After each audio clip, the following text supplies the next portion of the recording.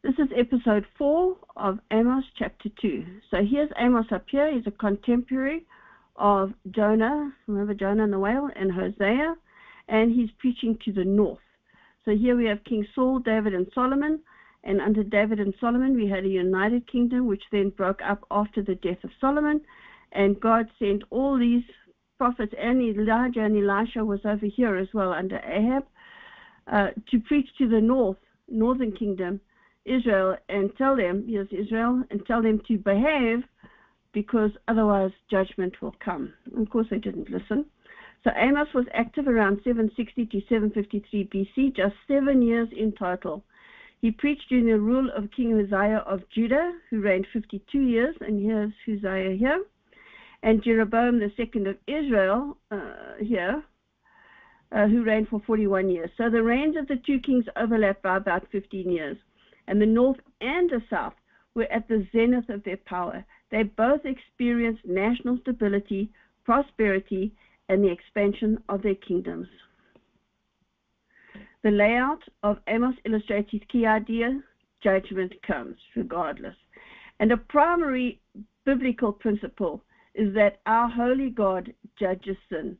And a secondary biblical principle is that God will stay his judgment if we truly repent and change our ways. So we did chapter 1, which was the three enemies of Israel, and then the three cousins of Israel. We covered those, and now we're doing chapter 2, which is Judah and Israel themselves. And then, having dealt with the neighboring Gentile nations, Amos now turns his attention to Judah and Israel. So this is a recap of chapter 1 if you want to read it. It's chapter 1a was Aram. These are the enemies of Israel.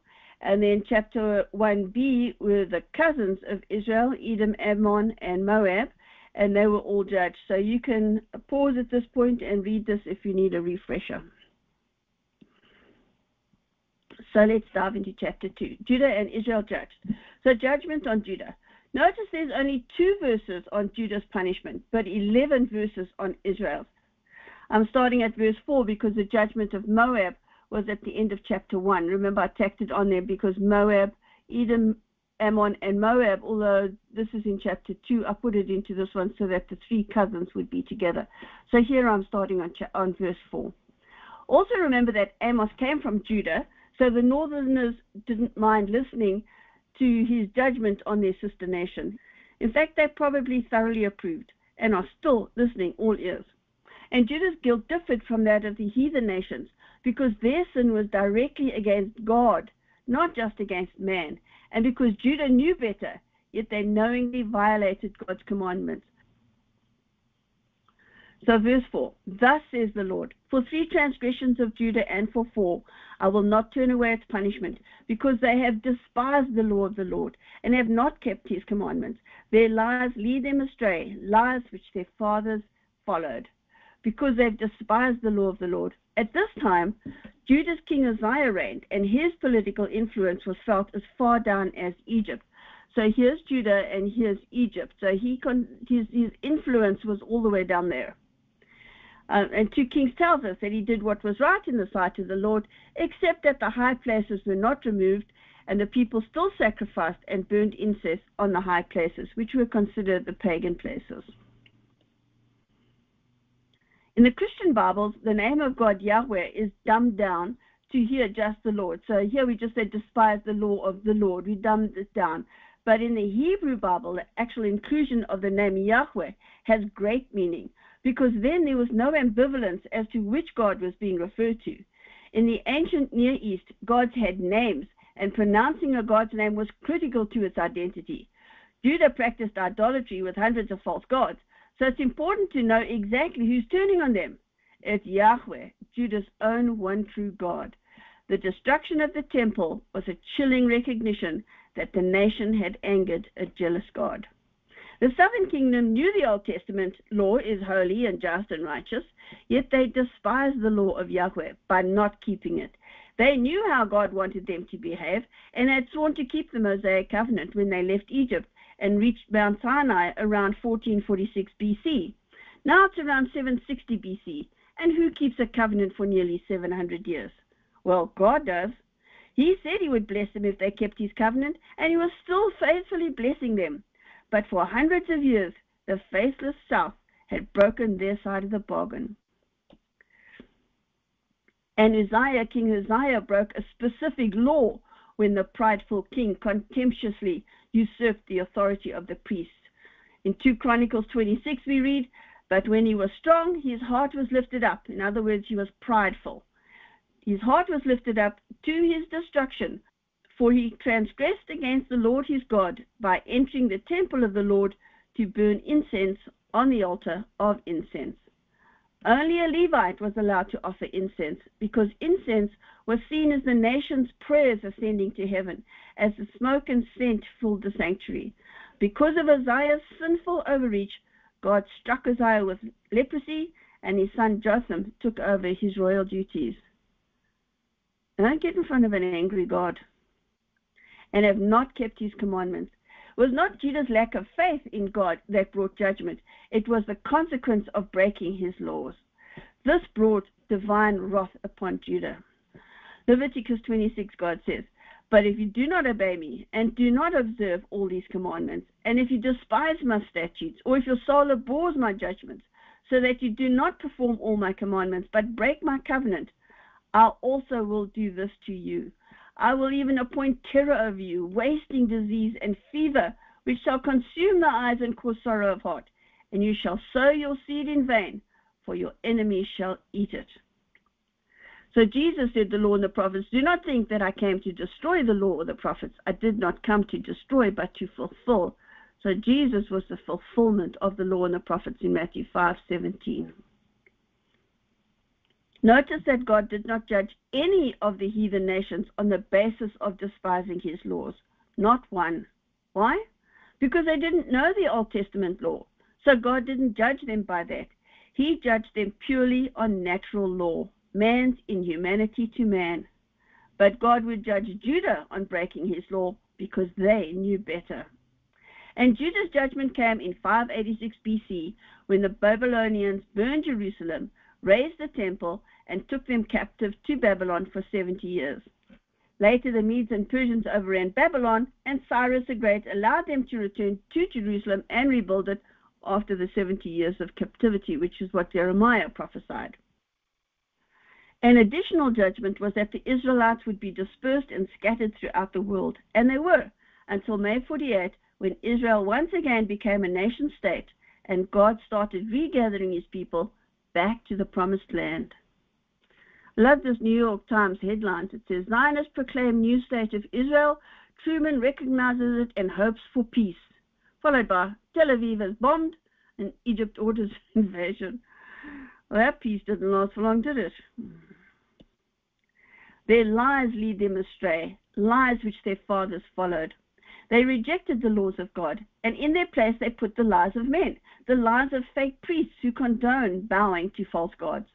Over time, evil had acquired a patina of authority as the priests promoted their vile idolatry. And the sins of the sons followed the lies of their fathers. For many successive generations, Judah ignored all the warnings of all the prophets sent by God. Verse 5. "But I will send a fire upon Judah, and it shall devour the palaces of Jerusalem."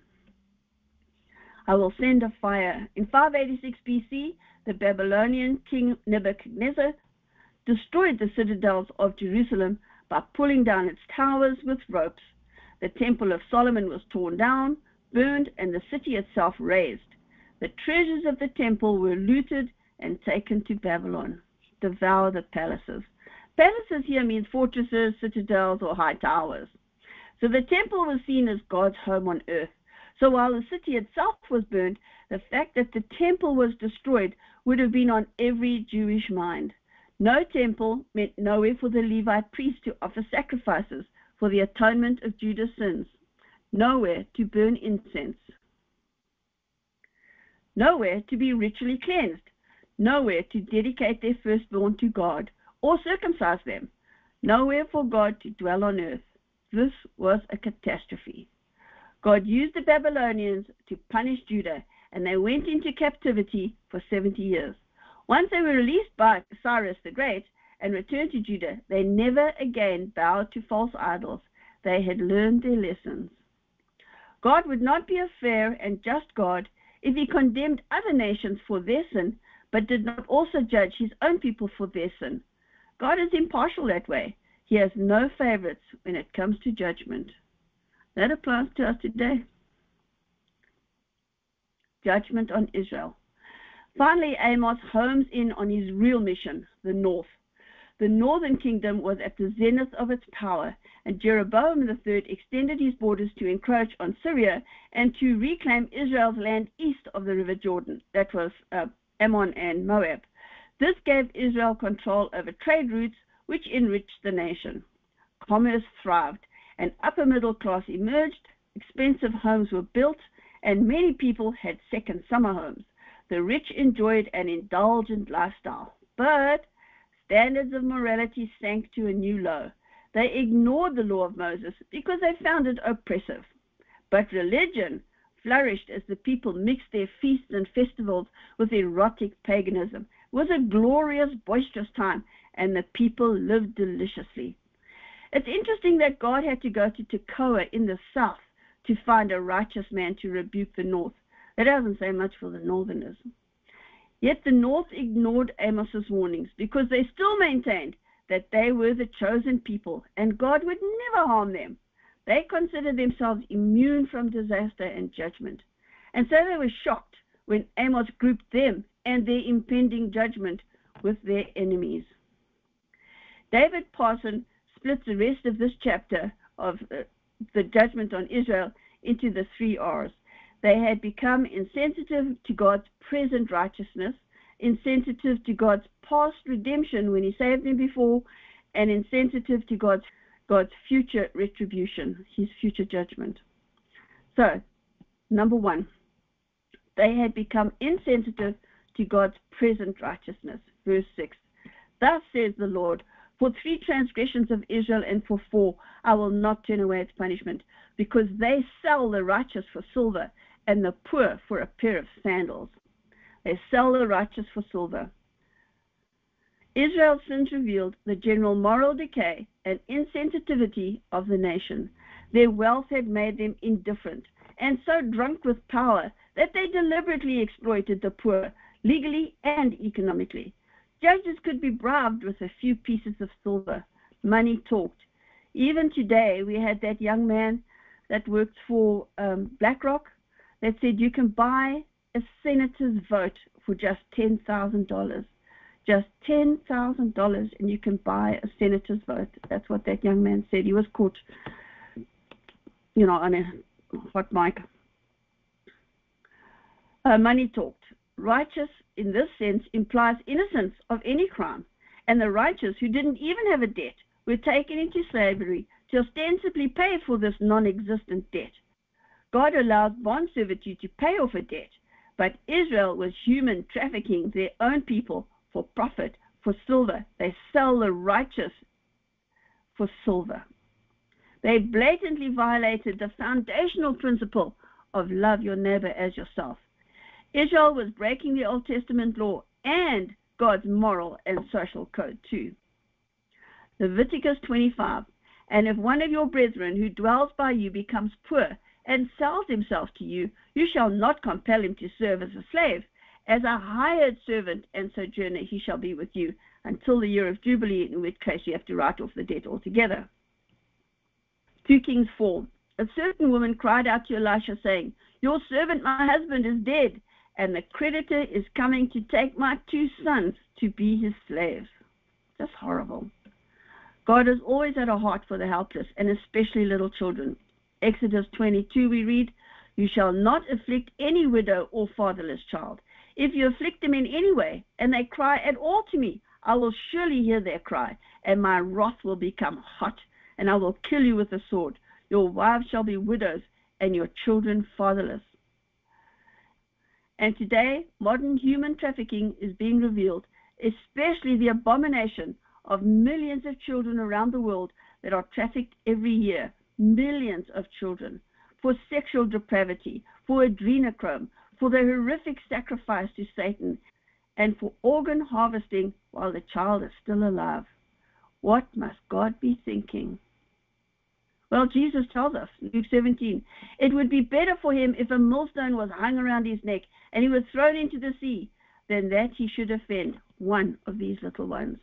It's millstone time, guys. We're doing this with millions of children every year. It's millstone time. They sell the poor for a pair of sandals. There was a massive disparity between the haves and the have-nots. There was a contempt for human dignity, and the poor were being victimized. When someone became indebted to another, they would take his cloak or his sandals as collateral. If they took a person's sandals, it implied that the debt was just a small, paltry debt. Yet the sandal-less one had to walk barefoot, which was a public, humiliating acknowledgement that he was being treated as a slave, because only slaves walk barefoot. They took a man's coat as collateral. Now the indebted one had nothing to keep him warm or cover him at night. And God decried these social and moral injustices. Verse 7. They pant after the dust of the earth which is on the head of the poor, and pervert the way of the humble. A man and his father go into the same girl to defile my holy name. They pant after. The image here is like an animal on the hunt, sniffing the ground as it chases its prey.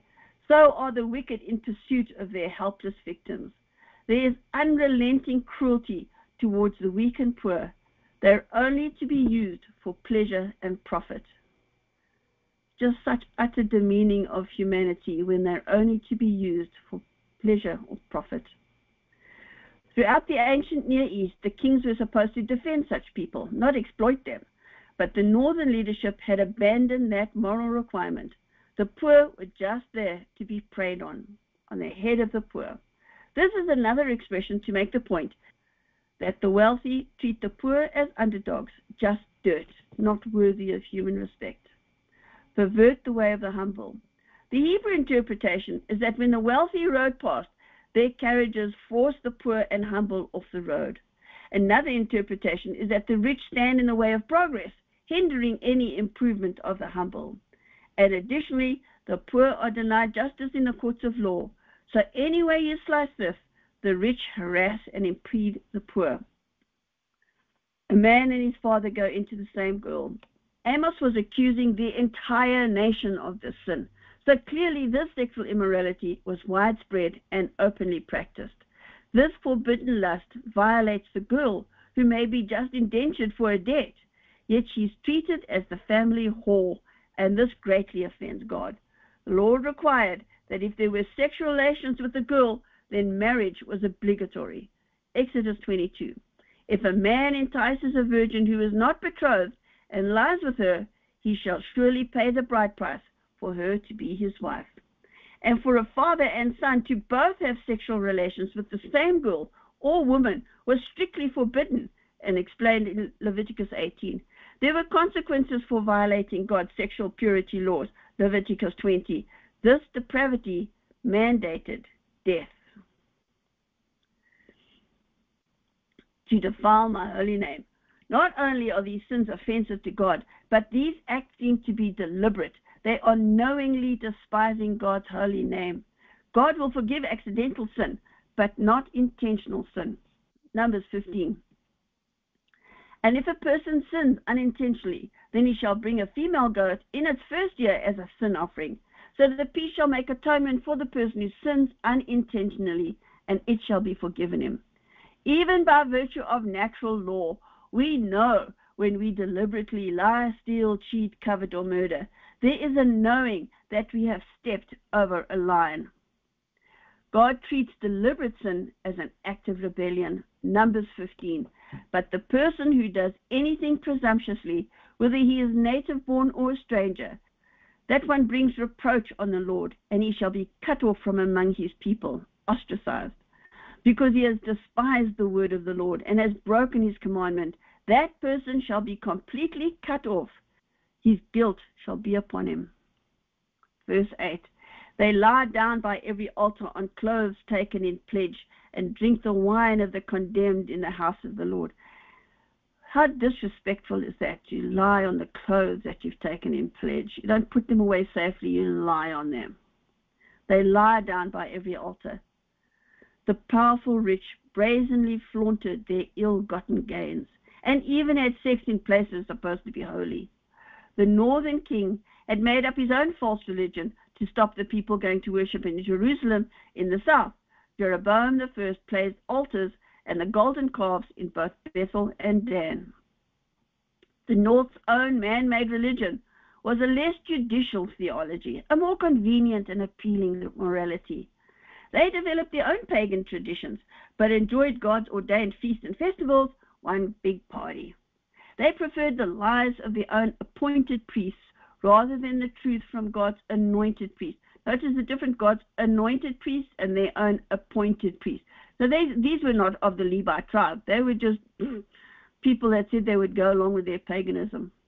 So their lying priests preached this new lustful standard, this new morality, this wayward lifestyle. And the people lapped it up. Their priests assured them that irrespective of their behavior, they were still God's chosen people. And they definitely didn't want to listen to Amos, the prophet of doom. On clothes of pledge. According to Mosaic law, if you take a garment as a pledge that some act will be done, you cannot keep the garment past sunset because the owner of the garment needs it to keep himself warm at night. Exodus 22.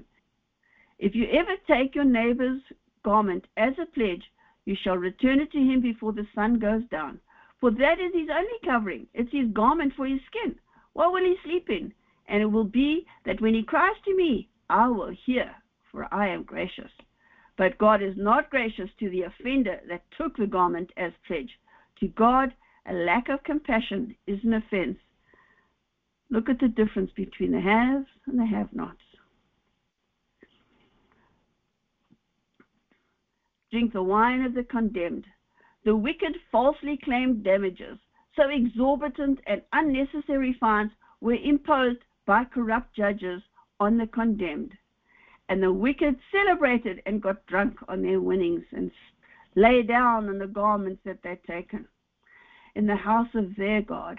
The unrighteous gave credit to their many gods for their unholy acts and celebrated their successes at the feet of their false gods. So now verses 9, 10, 11 will elaborate the favor that God answered on his people, yet got no credit for it. So firstly, verses 6 to 8, they had become insensitive to God's present righteousness. They exploited the poor, took their garments and sandals as collateral. The father and son lusted after the same girl and violated her, and they gave credit to their false gods for their wealth and success.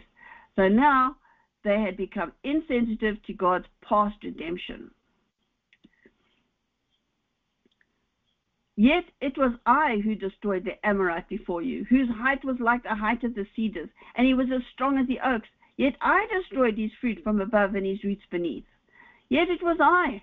Jericho was the capital of the Amorites.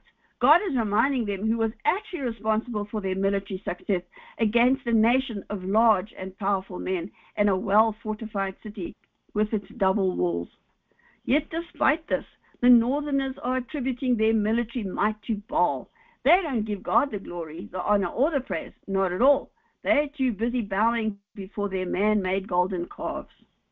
The term Amorite could also refer to all enemies in general that God has helped them overcome. The implication here is the total ingratitude of the people. They were a uniquely blessed people and especially favored, but they didn't appreciate who truly granted them their blessings.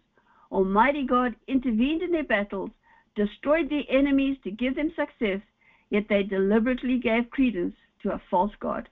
So look at Jericho back in the day and look at it today. Unreal.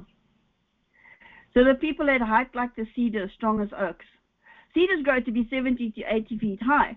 So God is illustrating that like the Philistines, the Amorites were a race of giants, and with their height came massive strength. Yet God destroyed them. I will destroy the fruit above and his roots beneath. That is, God destroyed the Amorites totally and utterly. There was no next generation of Amorites. Look at this, Jericho today. Verse 10. Also, it was I who brought you up out from the land of Egypt and led you 40 years through the wilderness to possess the land of the Amorites. It was I. We all know the story of Moses and the exodus from Egypt and 400 years of bondage. God is reminding the north who brought them safely out of slavery and lovingly cared for them. While they were in the wilderness, there was no sickness. Their clothes and shoes lasted indefinitely, and they had water in the desert. God freed them from bondage, and he nurtured his people, but clearly they've forgotten his mercy and grace. Led you 40 years. When Moses sent 12 spies into Canaan to spy out the land, once they returned, they refused to go in and fight for the promised land because of the size of the Philistine giants. Only Caleb and Joshua were willing to fight. The rest refused, so God made them wander in the wilderness for 40 years as that generation died off. And yet God provided for them all that time in the wilderness, and then miraculously helped them overcome all the tribes in Canaan as the Israelites took possession of the promised land. Verse 11, I raised up some of your sons as prophets and some of your young men as Nazirites. Is it not so, O you children of Israel, says the Lord? I raised up some of your sons. Prophets are God's faithful spokesmen. God revealed himself to his chosen as no other nation had ever experienced. He raised their sons as prophets to reveal God's plans for his people, both good and bad. God is constantly trying to woo us back into a covenant relationship with him. One minister said that from Genesis, when Adam fell, to Revelation and Jesus' second coming, God just wants a relationship with us. He wants us to be his family. That's why he created us in the first place. Unlike the angels, we have free will, which is what mostly gets us into trouble. God says, don't do that, and we do it anyway. Your young men as Nazirites. These young men were outside the priesthood and were singled out as a special gift to the people to demonstrate faithfulness. A Nazirite was a man who voluntarily took on a vow, as described in number 6, to 1, abstain from grape products like wine or even vinegar or raisins, to never cut their hair, and 3, to never come in contact with a corpse or graves, which would make them ritually impure. And it does even apply to family. If one of your family members died, you couldn't go anywhere near them. So if they accidentally became impure, they had to offer an animal sacrifice and restart their Nazirite period from the beginning. A Nazirite was declared he who vowed or holy unto God for the designated time period, and this duration was determined per individual. After following these requirements, they would offer animal sacrifices, and their hair would be cut and burned, and this completed their vow. So Samson and Samuel were 2 people who were Nazirites. While Samson was explicitly commanded to be a Nazirite, see, he never cut his hair, and that's how and that's how Delilah took away his strength, was by cutting his hair. So while Samson was explicitly commanded to be a Nazirite in Judges 13, the word Nazirite was not used regarding the prophet Samuel. Rather, he was given to the Lord and forbidden to cut his hair. So the story of Samuel, we all know the story of Samson and Delilah, but the story of Samuel is his mother was barren, and she was in the temple praying, and she said, God, if you give me a child, I'll give him back to you. And so she did. She fell pregnant and had Samuel. And when he was 3 years old, when they weaned him, she brought him to the temple to be brought up. As a toddler of 3 years, his mother took Samuel to the temple to serve as an acolyte, as an assistant to the high priest Eli. And Samuel grew up to be a mighty prophet and guided the first king, Saul. But Saul preferred to do his own thing, so God stripped the kingdom away from him and gave it to David. So when she used to come back every so often and bring new clothes for him as he grew. But, you know, it's not like little Samuel was brought up by a bunch of old men, because the Jewish people married, and still do. Their rabbis, their teachers, and their priests marry and have children. And so this little toddler would have been nurtured by one of the priest's wives, and he had all their children to play with. So it's, he's separated from his mother, but it's not like he's in a vacuum being brought up and taught by a bunch of old men. He was the temple was a compound for the priests and their families. So, verse 12. But you gave the Nazarites wine to drink and commanded the prophet, saying, do not prophesy. So the people were uncomfortable with the example set by the faithful lives that the Nazarites lived, so they cajoled them into breaking their vow. They had utter disdain for the purposes of God. Commanded the prophet, saying, do not prophesy. They were equally uncomfortable with being reminded of their many sins and their impending judgment because of it. So they shut the mouths of their prophets, throttled their speech, censored their message. What does that sound like today, huh? Verse 13. Behold, I am weighed down by you, as a cart full of sheaves is weighed down. An overloaded cart will crush anything beneath its wheels. God is speaking here through Amos, saying he's weighed down. His patience is stressed to breaking point. Judgment on wicked Israel is not just a threat, it is certain. It will come to pass. Nothing can stop what is coming. In the past, God had fought on their behalf, but no more. So they had become insensitive to God's present righteousness, to his past redemption. God destroyed their enemies for them. He brought them out of bondage, and he raised up examples of how you're supposed to live for them. And so this was his past redemption. And now they'd become insensitive to God's future retribution, to his judgment, coming judgment. Verse 14. Therefore flight shall perish from the swift. The strong shall not strengthen his power, nor shall the mighty deliver himself. The swift, the strong, and the mighty. The swift can't run fast enough, and the strong cannot withstand the onslaught, and they are not militarily mighty enough to escape judgment. They are not strong enough to stand their ground or even escape, even if it is expected of them. There's no hope for the nation. Notice that the full armor of God, as in Ephesians 6, protect from the front. So you've got the helmet of salvation, the sword of the Spirit, the breastplate of righteousness, the belt of truth, and the gospel of peace, and of course your shield of faith. So these are all frontal attack protections. Christians are not meant to turn their backs on the battle when warring with Satan. You can't turn your back on Satan and run because your whole back is exposed. All your defense is from the front. So you fight from the front as a Christian. Well, as a warrior, like that too. You were never meant to run. Verse 15. He shall not stand who handles the bow, the swift of foot shall not escape, nor shall he who rides a horse deliver himself. So we have bow, swift of foot, rides a horse. Ephraim was the most powerful tribe, and they had horses. They actually had a cavalry, which was very unusual back in the day for the Israelites. So Ephraim was the most powerful tribe, and so the Bible often refers to the entire northern kingdom simply as Ephraim. Yet now the north does not have the capability to save themselves. Neither their bowmen, nor their foot soldiers, nor their cavalry can save them. They cannot survive what's coming. And within 40 years, the Assyrians attacked, overwhelmed the Israelites, and took them away to captivity. And the northern kingdom ceased to exist as a distinct people. They were so evil, God took them out. Verse 16, the most courageous men of might shall flee naked in that day, says the Lord. Shall flee naked. There's no turning away God's wrath.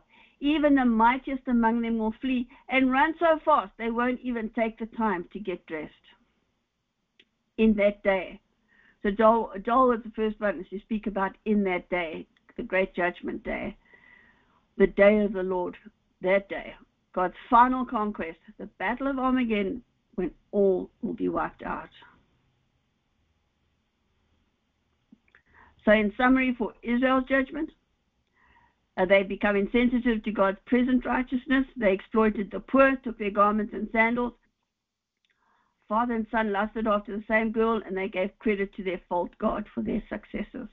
They were insensitive to God's past redemption, where he destroyed their Amorites for them. He brought them out of slavery and continued to look after them and nurture them and give them examples of how to live. They'd become insensitive to God's future retribution, his future judgment. They can't run fast enough to get away. Their military can't withstand it, and even the most courageous will run naked in fear. So the overall message we should note is, if Damascus, Gaza, and Tyre did not escape, that's the enemies, if Edom Ammon and Moab did not escape, these were their cousins or bloodline, if Judah and Israel did not escape, what makes us think today that we will escape God's judgment for our sin? What makes us think we'll be absolved? We will be judged. So this is the end of episode 4, chapter 2. Judah and Israel is judged. God is going to judge everything we do, whether it's good or bad, even things done in secret. Ecclesiastes 12:14. Everything. Today, a lot of the sin, well, I guess historically, every time, man likes to sin in the dark, sin in private. And today, the sins in private are horrific. But everything is going to be exposed, whether good or bad. And Jesus wept 3 times, actually, in the Bible. He wept the first time at Lazarus' death. He wasn't weeping for the fact that Lazarus died, but he was weeping for the sisters because he knew this, the destruction of women back in the day when their men, their husband or their sons were taken from them. Second time he cried was when he entered Jerusalem on a donkey, and he knew the fate of Jerusalem to come, that the city would be burned. And the third time he wept blood, actually, in the Garden of Gethsemane, when he knew what he had to go through for the next few days. Horrible. Because even though he was 100% divine God, he was also living in a 100% human body. So let me bless you before you go. The Lord bless you and keep you. The Lord make his face shine upon you and be gracious to you. The Lord turn his face toward you and give you peace. God bless you. God bless you. Shalom. Please join me for episode 5.